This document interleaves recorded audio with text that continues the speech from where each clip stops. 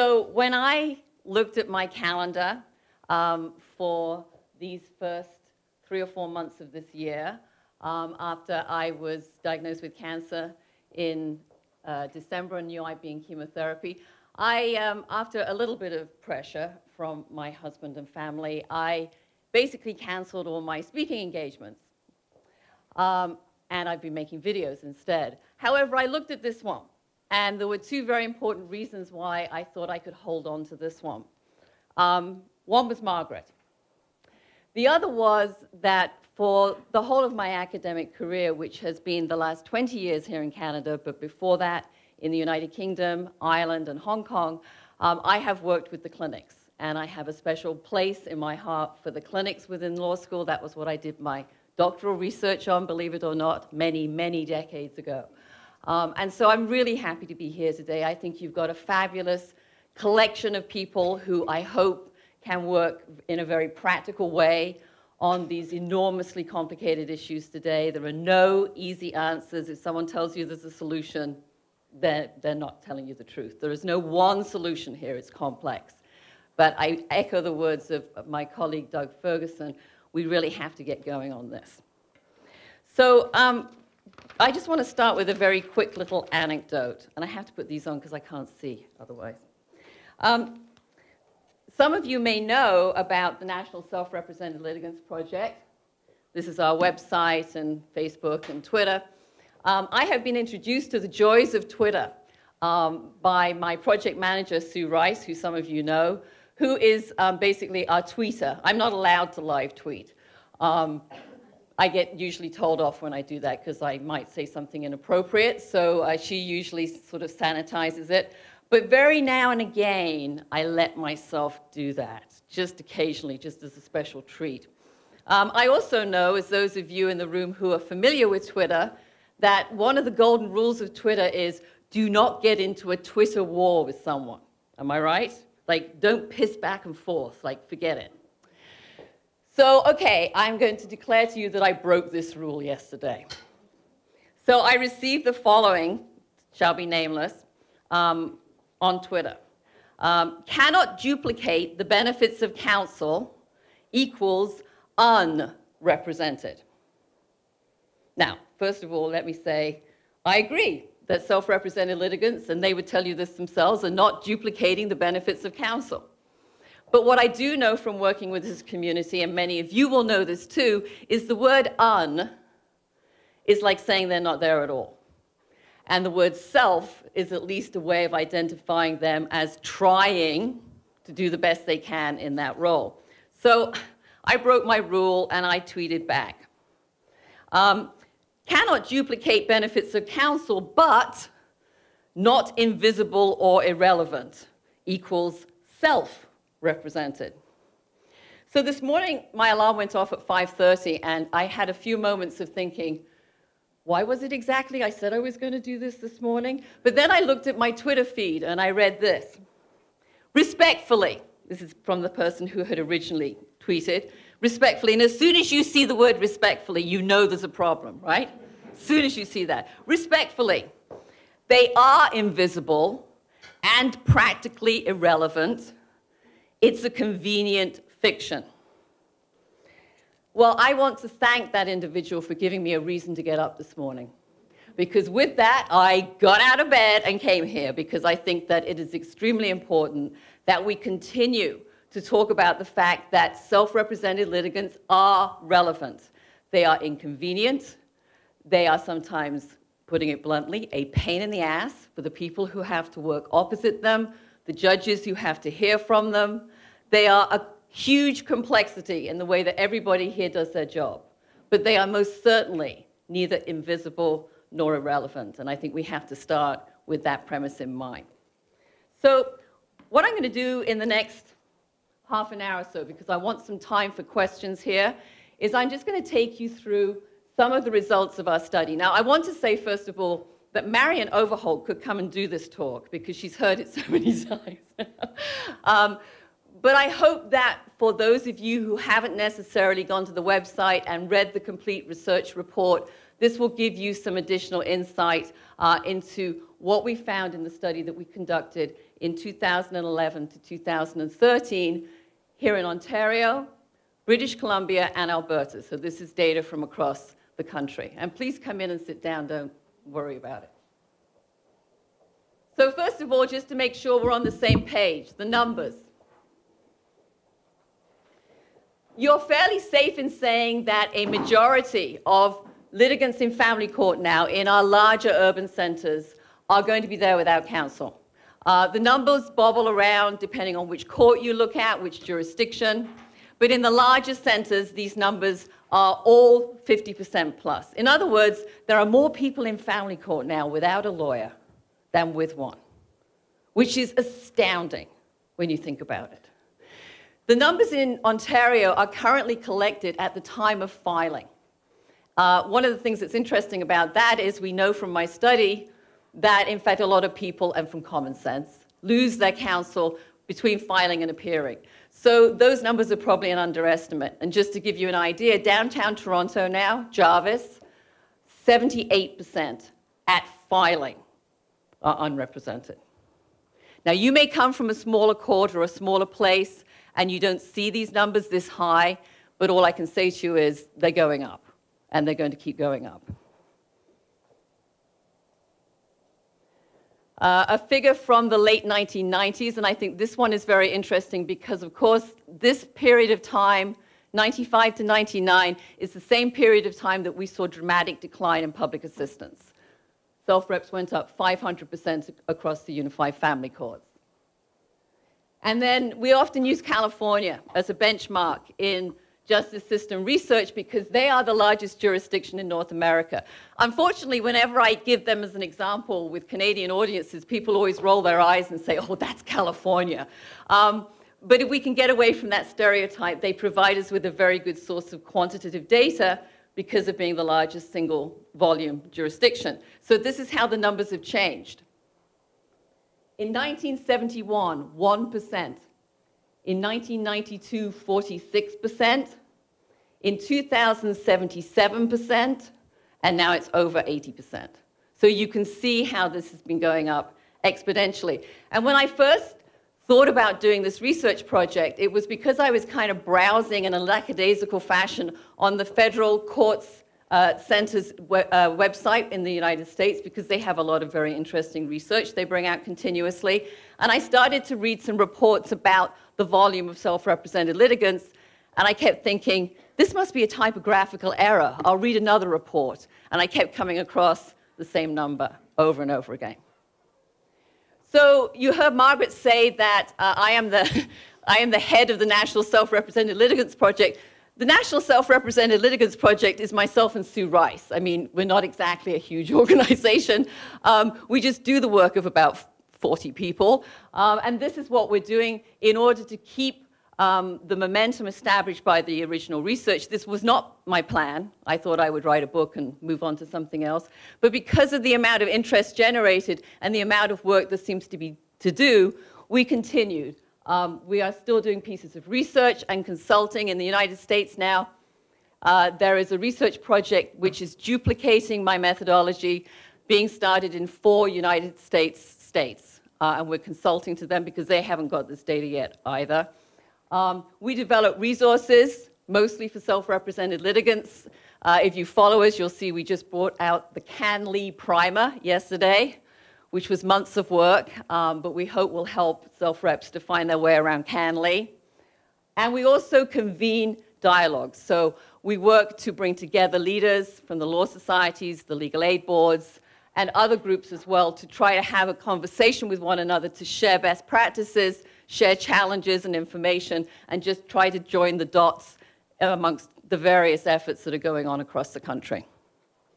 So I did 283 interviews with 259 self-reps in family and civil. These are the demographics, just quickly. 60% of my study was from family courts. So this is a study that is, pretty much 2/3 of the respondents were in family court. 50% had a university degree, which I think tells you something right away about this population. We're not just talking about the very vulnerable, the lower educated, the very poor. Now, we are talking about those people. But we are also talking about people with a university degree, and we are also talking about people, in some cases, who have a reasonably good income. And one of the reasons that we see those people with reasonably good incomes doing this is because they have already, in many cases, and I'll come to this in a moment, expended a great deal of money on counsel and feel that they simply can't continue to go on paying. So we have a far more diverse group here now representing themselves than we've ever had before. So I also did 107 interviews with service providers because they were, I felt, really close to what was happening, close to the action. And there was a very consistent response from those service providers and from the SRLs when I asked the same questions. For example, what do you think is the greatest challenge for SRLs? I got very consistent answers from both the self-reps themselves and from the service providers. What do you think are people's misplaced expectations going into this? Because a lot of people dramatically underestimate how difficult it's going to be. Again, very similar answers. So it was a useful point of triangulation if you're into all that research method stuff, and that's why I did it. We then held a stakeholder forum in which we brought together 60 people to talk about the results of the study. We had 45 people from the justice system, from the 3 provinces in which I'd done the work: judges, law society leaders, legal aid board, managers, policymakers from the justice ministries, lawyers. We also had 15 self-represented litigants, 5 from each province. That was the hardest fundraising I have ever done to get the money to get those people there. You can't imagine how many times I was told, can't you just Skype them in for half an hour? No, I want them to be part of the process of talking. And this has become a very important theme in the work that we do. It was an amazing event. There's a report on the website if you want to read it. It was actually a very moving event, I think, for everybody who took part in it. And then we came out with the report and the 10 action steps. If you have picked up a bookmark, you'll see that the 10 action steps, which came directly from the research findings, are on those bookmarks. So feel free to take them home with you, leave them somewhere else for someone else to pick up. And we have been working through those action steps in our research, in our resource development, in our social media work, and so forth. So this is the big question. And I have a feeling with this audience, I don't need to spend too much time on this. But believe me, when I talk to some groups, I still have to spend a lot of time answering this question. Because it's crazy, right? You're not trained to be a lawyer. You're already going through a transition in your life that's a very difficult one, chances are. And now, on top of all of that, you want to represent yourself. Why? Well, that's the stereotype. And, you know, it's interesting how incredibly pernicious this stereotype is. Now, if you think back to the first slide where I told you that in 1971 in California, 1% of people were self-representing. In 1971, I suspect that some of the 1% might have looked a little like that, because they were really the outliers. And what we have to start changing our thinking about is that these folks aren't the outliers any longer. They are not the outliers any longer, and the most important reason that they're doing this is limited legal aid, as we know, affordability. They either have no resources, or they have depleted their resources, or they are beginning to think $20,000, $30,000, $50,000 into their family case, I am not going to spend any more on this. There must be a way of stopping the bleeding. You know, people told me over and over again, it was either represent myself now or forget my kids' college fund. I'd already blown through half of it. I didn't want to blow through the other half of it. There is also out there in the data that I collected and in previous studies that I've done as well, a disillusionment that's beginning with the way in which the traditional advocacy model works. The idea that there is constantly a standoff, there is constantly polarization, and there is often, to be frank, escalation. And so that comes through as well in people's dissatisfaction. Now, you know, I'm sure you'll talk about this today. Self-represented litigants aren't the greatest people at settling their cases. Well, you know, That's probably because no one's ever taught them how to negotiate or participate in a mediation and feel confident going up, for example, if there's a lawyer on the other side. But the legal profession still doesn't show its expertise as thoroughly as it ought to do in this area either. We're still on a learning curve, and that does lead to some of this disillusionment. Access to the World Wide Web may be the most important single reason. You know, when my parents were my age, if they had ever had to go to court for anything, which they didn't, thank goodness, you know, they were middle-class Brits, I'm sure that they would have basically sold their entire possessions, probably also the children, in order to pay for a lawyer. They would not have dreamt of walking into a courtroom on their own. It was a different time. And it's not that self-represented litigants now all think that they're Perry Mason. I mean, they don't wake up in the morning and think, oh, I feel like being a lawyer. They don't have the resources to be able to continue or to hire counsel, first of all, or they don't qualify for legal aid. And they go and type something into Google. And what happens? They get all this massive material. It looks good. It looks good. And people tell me this over and over again. It looked like there was so much online. I have a university degree. I have a college education. Surely I can do this. And that seduction of the World Wide Web and all that it means in terms of self-help culture is a hugely important factor here. Just to tell you a quick story. One of the courthouses I worked at in rural Alberta, I got the court staff together one morning to start to talk to them about the project. And as you often see in these courthouses, there was kind of an older generation and a younger generation of court staff, and they were sitting around a table kind of facing each other. They were all women, I also have to say. And an argument started to develop between them over those self-represented litigants who drive a great big SUV into the parking lot and then come to the window and say, I'm filing self-represented because I can't afford a lawyer. Now, I'm sure most of you know how this story panned out. The older ladies said, I think that's ridiculous. They should sell the SUV. And the younger women started to laugh. Why would anybody, you seriously imagine anyone of my generation would sell their car to get a lawyer? And the older ladies are quite sensibly saying, well, yes, because they would. Not this generation. And that's what we've got to keep reminding ourselves. This is not just everybody suddenly hates lawyers. This is a whole different valuation of what it means to get professional services, and that's happening in all areas of professional expertise, not just in law.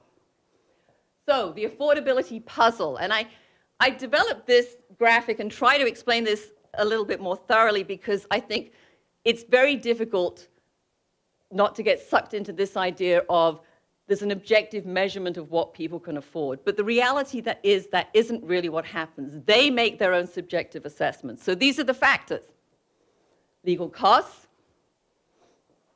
insufficient resources, the perceived value of legal services.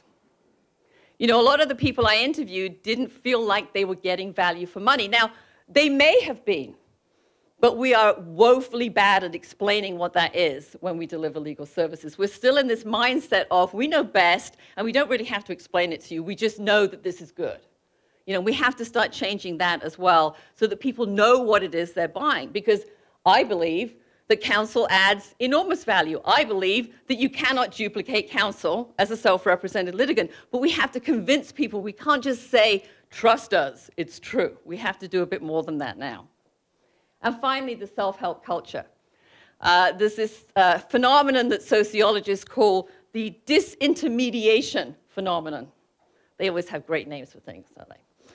And basically what it means is we are trying in the 21st century to increasingly cut out the middle person in our purchase of services. So disintermediation is why people put their own lawn signs out saying for sale by vendor. Or why, and this always frightens me, they go online and invest their own stocks and shares. Well, disintermediation is happening in law too. And that's one of the reasons, again, why people are not using lawyers. They don't see them as worthwhile for them, or they simply can't afford them in the first place. Now, this was not a statistic that I was expecting out of the study. 53% of my sample had had counsel before. This was completely unexpected. But they had run out of funds, they had run out of willingness to pay, and I have data on how much they spent, and some of them spent like horrifying amounts of money that for everybody in this room would be a lot of money. I had 6 lawyer self-reps in my study, by the way. 6 lawyers who were representing themselves because they couldn't afford a lawyer. They were very interesting. Or people who became ineligible for legal aid, having been legally aided to begin with. Others cannot even afford to get started. And this is a classic quote. It's not that I think that I can do this better than a lawyer. I have no choice. I don't have $350 an hour to pay a lawyer.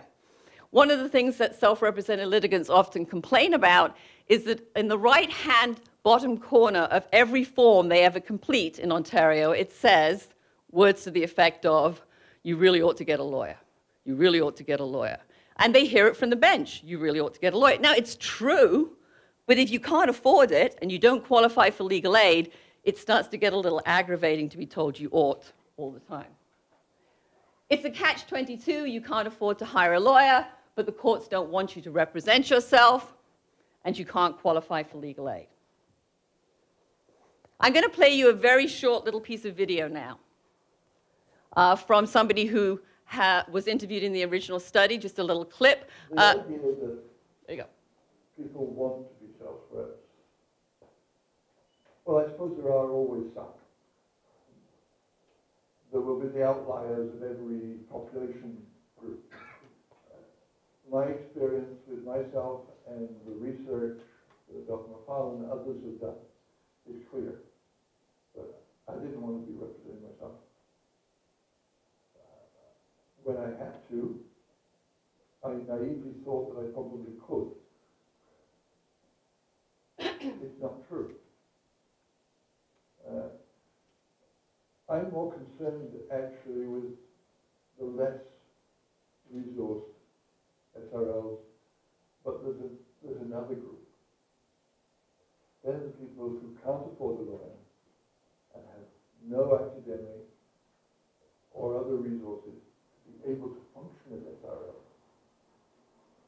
The idea that people would really want to get into this it damn near destroys me. And I'm one of the strongest people you're going to meet. Sorry to be boastful. But I have resources that most people could barely imagine. In terms of social support structures, I have stable income, etc. Nobody wants to get in this by choice. If they do, then yes, they're crazy. Don't do it. That's a country minister from Essex, Ontario, who represented himself in a divorce. So, what do self-represented litigants want from lawyers? Let's get down to the concrete. What can we do? What are they asking for? Not to say that necessarily everything self-represented litigants want is what we need to be providing, but I think this is at least a very important place to start, and this is why I did this research. They want them to work with them as partners, not just telling them what to do. And this came up constantly in the data. For those 53% who had already paid for legal services, they didn't feel like they were really being participants in their case, and a lot of their complaints were about not knowing what it was that was happening, not feeling like they were really engaged in the decision-making process, not even knowing what some of the decisions might be that were going on. And so this analogy of coaches started to come up, which is one that we have tried to develop in some of the work we're doing now at the project, thinking about a lawyer as a coach who helps people to take the next steps, rather than the full-on representation, completely in charge model. Now, that's not going to work for everybody. You know, there is no one single type of self-represented litigant, but for at least a number of people, this is a more contemporary version of that very traditional expert-novice relationship that we have become so accustomed to in the legal profession. Oh, I did something wrong. And he's gone. Oh, there we go, okay. People need their lawyers to be fully transparent about legal costs so they can make a decision. You know, one of the things that I think is so interesting about this study is it really does show that people are savvy consumers. And they want more information about what they're paying for and why. And then they will make a decision. I mean, there are people out there, hundreds of thousands of people, shopping online every day. They make savvy decisions about what they purchase. If any of you have been following the Walmart law story, there's a firm in Toronto that has opened in a couple of Walmart outlets. It's fixed fee. People make savvy decisions, and we need to give them more information to do that. Be frank about the limits and the challenges of litigation. I wrote a blog a couple of weeks ago, which was kind of a riff of something that has just been done with medical services in terms of the research that makes patients feel like they are really being taken care of by their doctors. And it was about this concept of alleviating suffering. In other words, you don't just prescribe medicine because it will be good for that person, but you take into account all the other context that they are functioning in and what their needs might be. And in the same way, clients want to know what are going to be the challenges, what are the limits. They frequently have higher expectations than their lawyers can actually meet, and we need to start getting a lot more honest about that as well. Take settlements seriously. There's plenty of stories in my report about clients who felt that the lawyers were not really taking the possibility of advancing settlements seriously. You know, we've been saying this for 20 years now, since I first talked to Margaret, but we need to keep at this. What else? One of the things that I found especially fascinating was talking to the people who had had some kind of summary advice, either because they had been working with duty counsel or possibly because they had that free consultation that is basically summary advice, or they had been to a local clinic and had a 45-minute interview, whatever it might be. And here's what used to happen consistently in these stories. People would be very excited that they were getting a session. They were going to get a free consult, they were going to go to the community clinic, they were going to see duty counsel next Wednesday, and then afterwards they were disappointed. And they weren't just disappointed, they were often upset. Because what happened in that summary advice session, because this is what we've been trained to do, was that the lawyer would give them 45 minutes of very fast talk. Here's the strengths, here's the weaknesses, this is what might happen in your case, blah, blah, blah. All of that substantive appraisal without actually telling them what they had to do next. Because that summary advice model was developed 30 years ago, really, in order to help people decide whether to bring forward a case with a lawyer. That was always the assumption. Now what's happening is that people who access that model, whether it's at your clinic, duty counsel, or even if you're a private lawyer, they're accessing that model in order to decide whether they will take the case forward. And this is a fundamental change in how we need to think about how that 45 minutes gets used. Yes, it's going to need some substantive appraisal, but it's also going to need how to take the next steps. And that tweak, I think, is one of the most significant tweaks that we could start taking seriously in the way that we offer that model. Except that they may want to and be able to handle parts of the case themselves. This is the unbundling model, which is still extremely minimally used by the legal profession. The insurers are on board, the law societies, at least in principle, are on board. But what I found was that virtually everybody I interviewed looked for unbundling. They didn't call it that, but that's what they were looking for. You know, could you go over my documents for 2 hours? Could you spend an hour with me getting ready for my hearing next week? And for reasons that we all know, and are good reasons, lawyers don't like doing that. Now, I'm not trying to minimize how much they don't like doing it or the reasons they don't like doing it and the fact that it's a huge sea change. But you know what? If the whole population is asking us to do it, sooner or later we have to do something about that. People don't understand. Why can't I go to a lawyer and get 3 hours of advice? There is a pervasive myth, and it is a myth, that if you offer unbundling, you'll get sued.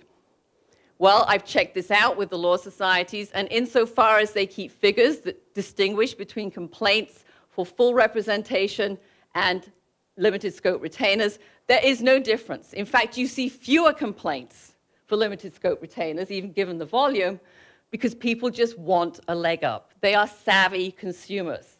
They can understand you can write a limited scope retainer that makes it clear what you can do. So we, I think, have to take this more seriously. A few other things for people in the room who are interested in what non-lawyers can do, because this is a very important part of this. Document checking. I imagine that my friends from the bench here know what happens when a self-rep gets before them and you find that there is something missing or wrong with their documentation. It's enormously frustrating for everybody, including the self-rep, but not just the self-rep. Hearings representation. This is the single thing that self-represented litigants want the most. Now, at the moment, you can only represent somebody if you're called to the bar. There is increasing interest in the model of Mackenzie Friends, which wouldn't allow people to be spoken for, but they could at least sit with them, keep them focused, get them organized, and so forth. More assistance with procedural issues. You know, it's a little ironic because we've just brought out this Canley primer yesterday. Almost every single person I interviewed told me that they use Canley. And in fact, they spent less time telling me they needed help with Canley, although we just gave it to them yesterday, than they did saying they needed help with this. They needed help with procedural information. And this was, again, something I didn't expect to hear. Now, I'm not saying that all these self-reps went to Canley and produced a brilliant legal argument. I mean, they probably thought they did, but I can't possibly judge that.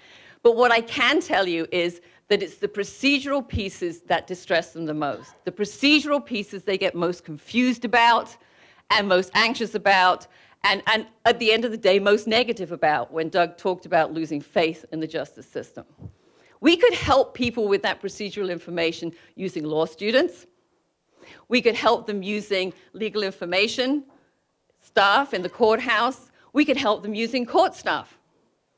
If court staff have a clearer idea of what they can do that is not legal advice. And we've been working with a couple of provinces on that very issue.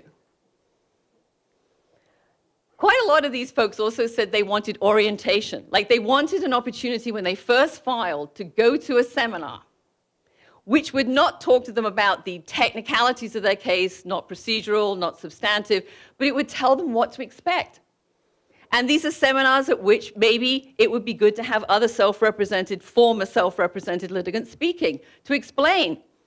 This is an incredibly difficult process. You need to understand what you're getting yourself into. Now, people are still going to do it. You know, if you're facing losing access to your kid and you can't afford a lawyer, you're not going to give up at that point. But at least people would have a better idea of what's ahead of them and some of the cultural barriers that they might be going to face.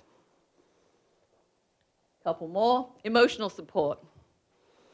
I was telling somebody before we started, I think the associate dean, wherever she's gone, that we have a little coaching program at Windsor where we match law students with local self-represented litigants, and the idea is that they help them with their forms, they give them procedural information, they cannot give them legal advice, obviously. But what they found, these students, is that they spent most of their time in Tim Hortons listening to a tale of woe. And I cannot tell you the impact that this has on these law students when they realize that actually what clients want from lawyers or people acting in that role is emotional support. It is an incredibly traumatic process to go through this on your own and to feel, as so many self-reps do, incredibly isolated. You know, people told me constantly, no one will even go out for beer with me any longer because all I ever talk about is my case. You know, if you are losing access to your kids and you're representing yourself, it's pretty easy to get obsessed. I mean, who wouldn't, really? And so that emotional support is tremendously, tremendously important. Peer support, and this is the Friends of the Court Mackenzie friend idea. And I would say that this helps people to be more functional, and if it helps people to be more functional, that benefits everybody in the courtroom. And online resources designed and tested by self-represented litigants. We're getting much, much better resources now. They are beginning to be properly developed for people who don't have a legal background. When I first started doing this work, the resources that people had Googled immediately and felt, oh, there's so much out there to help me, often turned out to be, you know, the rules of civil procedure that somebody had just like put on a web page. Well, that's not very useful. We need a lot more than that, and we are now beginning to see that happen. Okay. I'm going to stop and take some questions because I want to come to these slides at the very end, but I have a few minutes left and I want to give people an opportunity to raise issues, ask questions as a kind of warm-up for your working groups. Hi, I'm Steve Benmore. I'm a lawyer in Toronto. I'm a sole practitioner. I practice family law. I only do family law. Professor Macfarlane, thank you for leading the conversation, not just in this room, but throughout Canada on this epidemic. It's really an epidemic that's tantamount to people not being able to access education or health care. It's just certainly not given the same level of attention by government, quite frankly by the media either. So thank you, and I certainly hope the waves of this event spread and continue to spread, so thank you. My question is, and I appreciate everything that you've mentioned, when we look at society and certainly the legal world in Ontario, we have a glut of new professionals entering the field, many of which can't even complete their licensing process because they cannot get articles, because the firms can't afford to offer them articles. We're now dealing with the epidemic of articling students being either not paid or underpaid. We have 47,000 lawyers. We have about another 1,500 to 2,000 coming into the profession every year. A couple hundred that are foreign trained, coming in from England or Australia, some of whom couldn't get into law school here, so they're going there, coming back here. There's no shortage of legal advice available to the SRLs. When you talk about $20,000 to $30,000 as the fee, you are bang on. I can't tell you how much it pains me. I know this sounds inconsistent, but I charge people $5,000, $10,000, $20,000, $30,000, $40,000. And it pains me to see them take that money that they have accumulated over the course of 30, 40 years of working to pay a lawyer to get through 1 or 2 years of their life. But that's the reality. But I have to tell you that concurrently with that reality is the reality that there are people in this room that could actually change the price tag from $30,000 down to maybe $3,000, $4,000, or $5,000.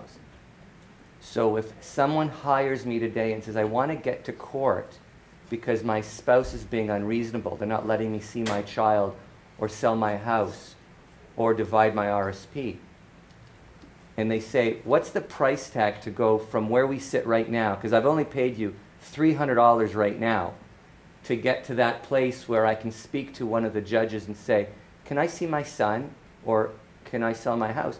The answer is in the thousands of dollars. So not on your list is how can the rules committees of not just Ontario, but of Canada change in a way that allows us to bridge this glut of very eager, hungry lawyers, law students, articling students. How can we bridge them who are prepared to actually get paid $500, $800, $1,000 to be able to bridge them with the SRLs without a system that makes it prohibitively impossible for the lawyer to do what they need to do to give them the access to the justice that they require. Right. Thank you. And thank you for being so honest as well. I said at the beginning that there's no one solution to this. And what I'm giving you here is just a fragment, obviously. None of this over the long term is going to change unless we have massive change to court procedures that enable simplification. Now, we've been talking about simplification of procedures for decades in Canada, and the results are really depressing. You know, we will spend a maximum of 20 days instead of 23 days on discoveries. I mean, this is not simplification of procedures. We know that trial costs are higher and higher and higher than they have ever been, which is why, of course, 95% of cases don't go to trial. So I believe that there are ways that private legal services can adjust. I think those new lawyers coming out of law school can start thinking about actually marketing themselves to self-represented litigants. They're not going to get retainers and full-on representation, but they are going to get $200 an hour, $150 an hour in a limited scope manner. And I do think that people can make a living at that business. But the only way they can do it is if they encourage people to settle. I mean, this is all coming together, I think, in that place, that we need ways to offer simplification if people have to work their way through the courts, but also offer them much more serious efforts to settle. Because, and you know, clients who are self-representing can make those decisions themselves. You know, one of the things that I think is really, has been an interesting conversation we've been having in the last 6 months or so is how far would it work for legal aid to give limited certificates? You get 10 hours. You're a self-represented litigant. You can go and spend some of it with you. You can go and spend some of it with some. You can spend that money as you wish, but you know you've only got 10 hours. Now, first of all, that ramps up the incentive to get it done. It ramps up the incentive to settle. And then if we can actually provide settlement processes that lawyers themselves are good and astute at guiding their clients into, then they're going to find a way to get it done in those 10 hours. Not always, not always. We're still going to have cases that continue.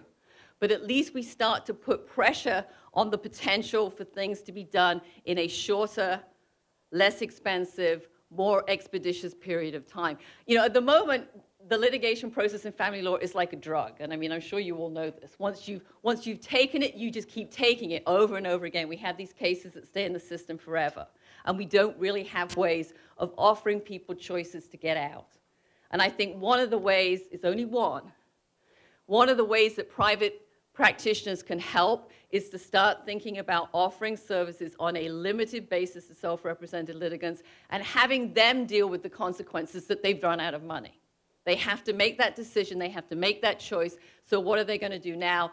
Are you going to say to them, how about we convene a meeting? How about we try to talk about this? Because at the moment, there's not enough pressure on either the self-reps or the lawyers, in my opinion, to make that happen. Sorry, that was probably much too long an answer, but it's a complicated question. So. Do you see a role for paralegals? I do. I mean, one of the kind of elephants in the room here is that paralegals can't do family work in Ontario. I think that the Law Society of Upper Canada, which of course is about to have a benches election, needs to be courageous enough to reopen that. It's been kind of off the agenda for a while because it's been so controversial. I actually stood on a platform with the treasurer of the Law Society, the previous treasurer, in Ottawa about a year ago, and an audience member asked, why can't paralegals do family work in Ontario? And the response was, because we don't think they're ready. Now, you know, you can't tell the public this any longer. You've at least got to have a good reason for it, right? So either there needs to be a really good reason, or we need to restrict what family work paralegals do, or we need to let paralegals do family work under supervision. I mean, there has to be a way that they can be part of solving this problem. Yeah, I agree. Jennifer? How do self-reps feel about mediation and the mediation process and the availability of the services? Yeah, I'm afraid this is pretty depressing. I asked everybody I interviewed about mediation, and of course I knew that in many of the places they were from, they would have been offered mediation. Most people can't remember being offered mediation. It's all become such a blur, they can no longer remember. Some people remembered that they'd been given a leaflet, but they didn't know what they'd done with the leaflet. And, you know, a leaflet is clearly not enough here. And then other people said, I don't want to go to mediation because there's a lawyer on the other side, and I think they'll be much better at mediation than I am. Now, you know, chances are they aren't necessarily. However, that is their perception. So one of the things that I think that we need is to take seriously coaching self-represented litigants to do mediation. And that doesn't mean give them a leaflet when they first come into the mediation service, but it means actually spending time with people saying, this is what's going to happen, this is what you need to think about, what's your BATNA. I mean, there are all kinds of tools that we can offer people to enable them to try to participate more effectively.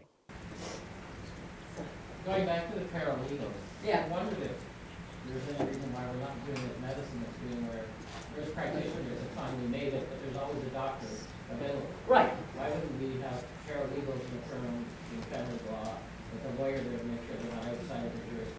Right. Well, of course, and that's what happens in some parts, in other provinces and in parts of the United States as well. It seems to me that there are plenty of models there. There's a new model just started in the US called limited legal Limited legal services technician, I think is the word, but basically it's somebody who's a paralegal. And as I said to you earlier, a huge amount of what people need help with is in fact, and this is almost like the big, you know, dirty secret that we don't talk about, a huge amount of what people need help with is work that you don't have to be called to the bar to do. It is that work. Yeah.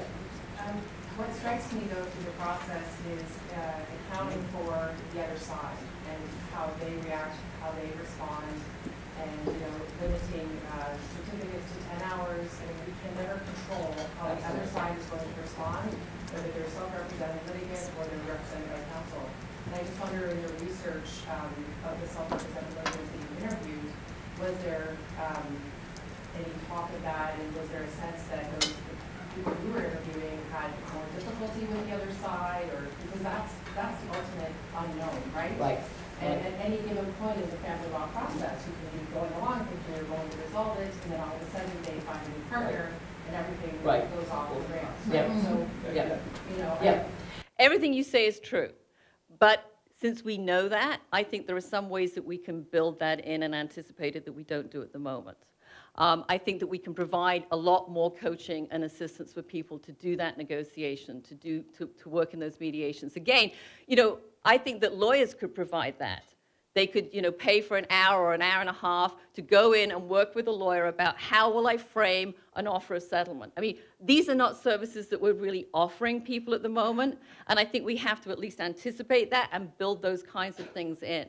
I also think that you know, people will use the time as they believe is best. There were some people who managed to get unbundling, very small number in my sample, and they used that time to help them in very particular ways. I mean, they used it very constructively. They couldn't afford full-on representation, so they used what they got.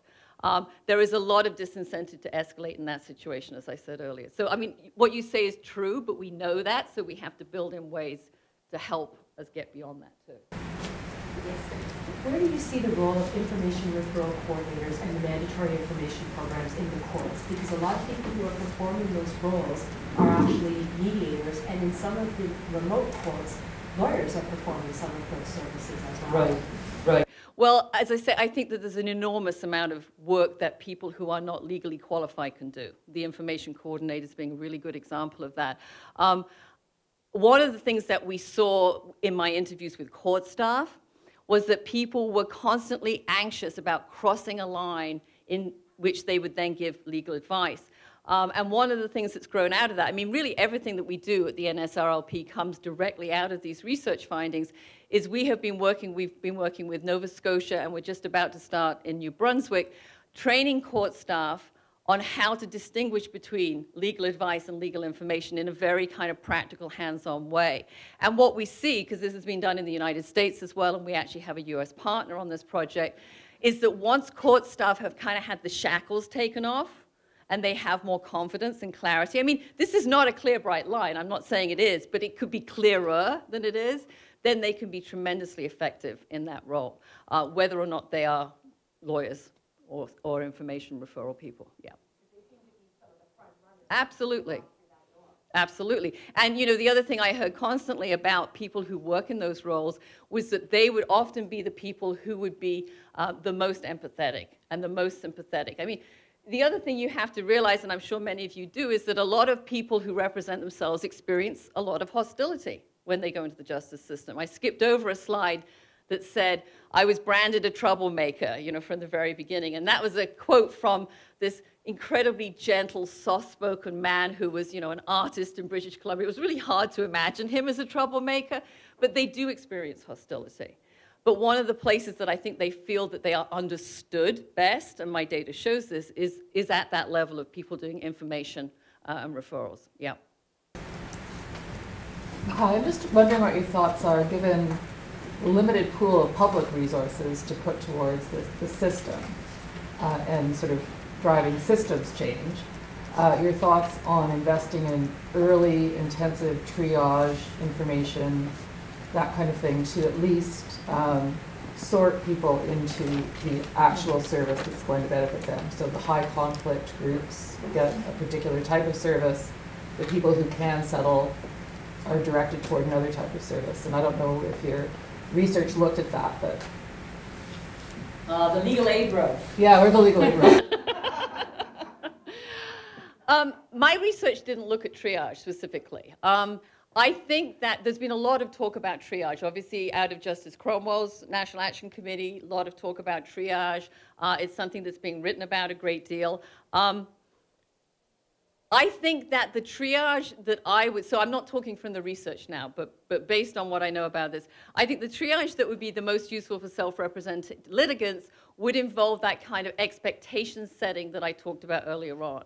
I think that we are still very early on into really being able to figure out whether something at the very beginning is a high conflict case. You know, we're desperate for science, and I have to confess I'm a little skeptical about this. We're desperate for science that says you're a high conflict case, you're a low conflict case.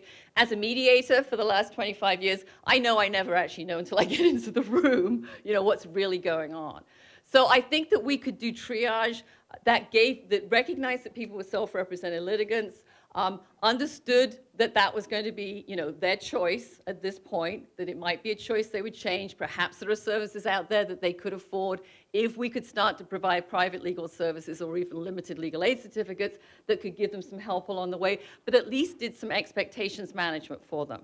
And I think those are also the places where you could, and you mentioned MIPS, where you could also start to talk to people about the opportunity for trying mediation, thinking about negotiation, and doing that in a much earlier way, absolutely. Now, just for the record, and I think Nye knows this well, and I don't know, he can tell me he disagrees, but I don't think he does. You know, I want to just say that the way that we're going to solve this problem is not just through public legal assistance. It's just not going to work. You know, there are too many people. There's too much need out there for us to be able to ultimately plug this, not just like this little leak in the dam, but this great big gaping hole in the dam now.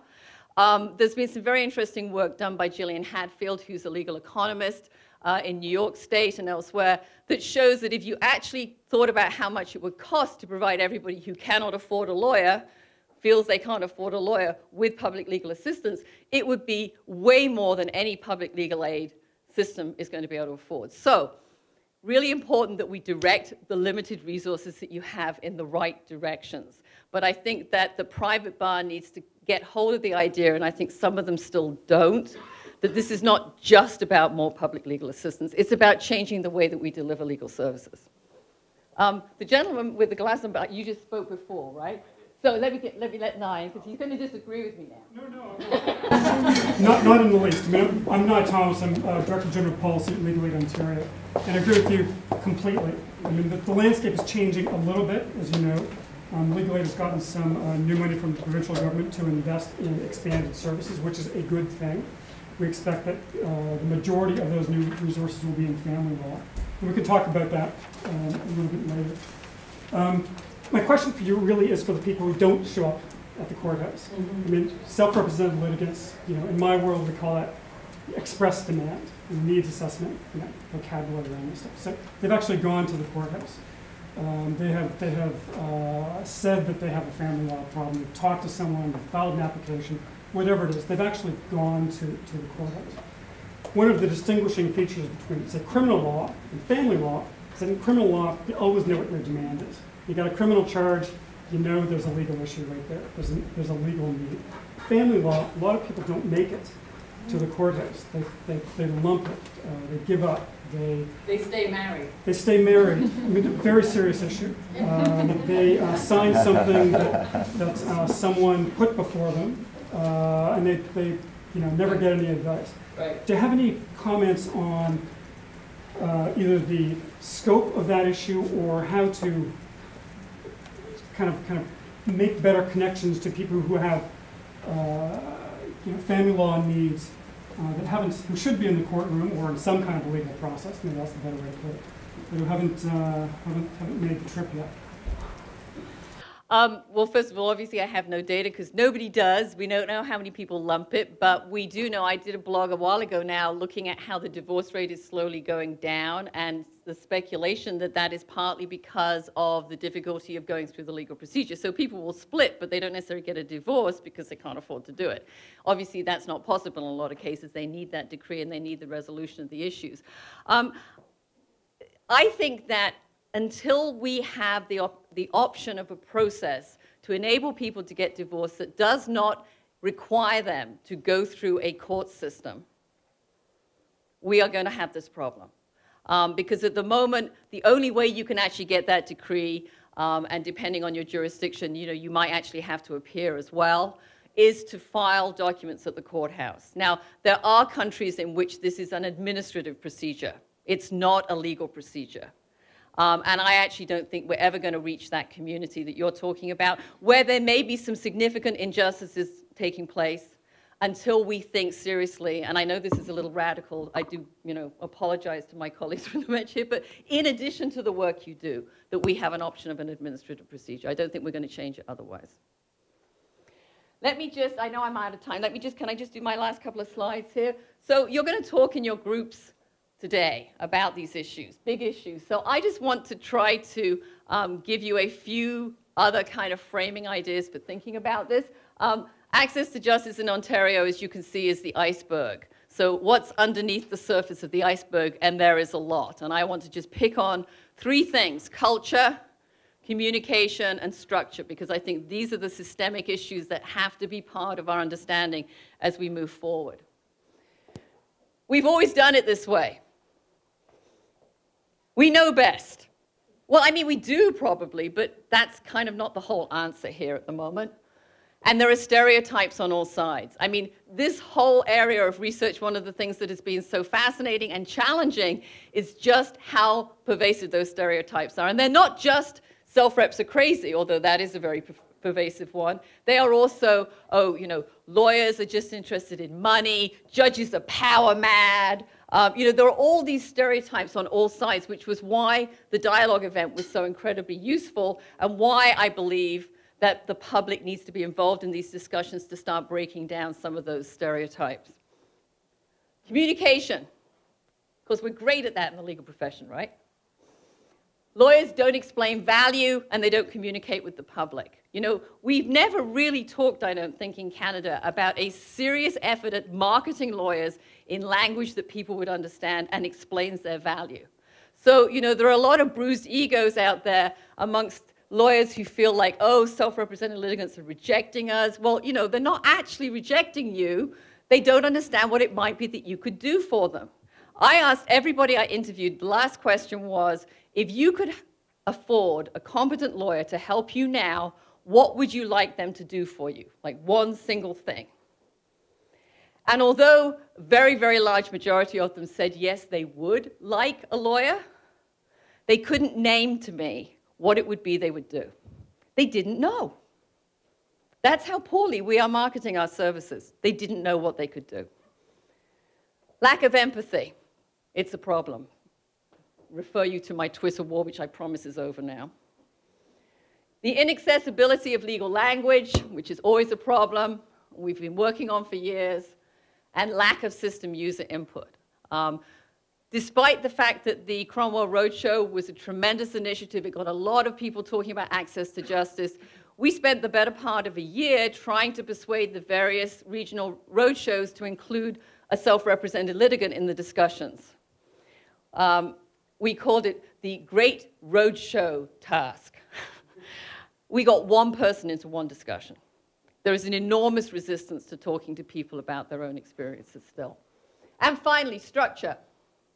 Complex and bureaucratic court procedures. I mean, the gentleman at the back raised this at the beginning. This is the foundation of the problem here, the reason that you charge $30,000 for a divorce in some cases.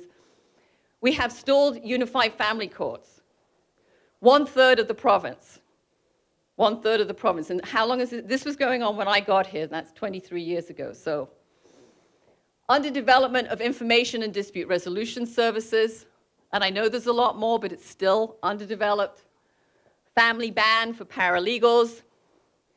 And then what you're going to do for the rest of today, which is why I think this is such a great opportunity. There is really limited sharing of best practices. And one of the things we try to do at the project is to enable people to exchange those ideas. There are many people doing amazing work, but it's in pockets.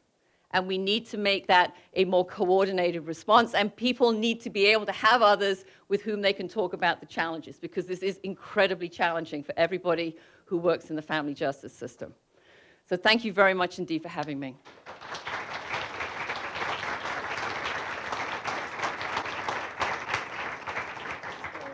Stay up here, Julie. You're getting the obligatory gift from Western Law. Purple. I not only have the privilege of introducing you, I also have the privilege of thanking you. My friend, thank you so much for coming out and spending time with us. You're welcome. Today. Thank you. And I promised everybody that was on the organizing committee that she'd be a thought-provoking first speaker, and I think I was correct. Thanks so much. Thank you. We'll talk to you. Thank you.